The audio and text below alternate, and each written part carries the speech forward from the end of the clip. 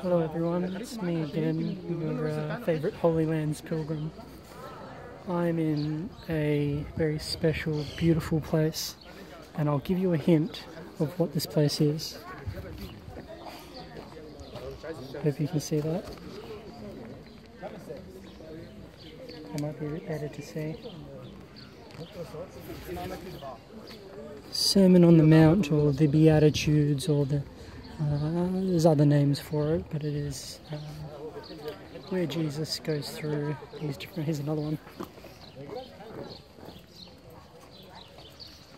Goes through all these teachings on in the Gospel of Matthew. He teaches us the Our Father, a very special prayer that comes straight from Jesus's mouth himself.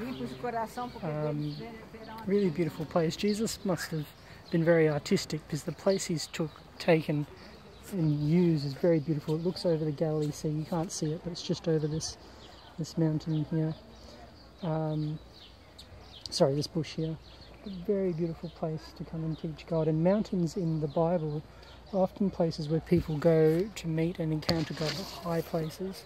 And you hear about people talking about the mountaintop experiences, travelling up the mountain, meeting God, but then also travelling back down. And one of the homilies we had the other day was about going back down the mountain and sharing what we've learnt on top of the mountain with others, sharing and bringing God to others. So my challenge to you guys, first of all, read the Sermons on the Mount, and think about how you can do that in your daily life. Not just how it refers to you, but how it might refer to others that you might know and might be able to help with. Okay, bye-bye.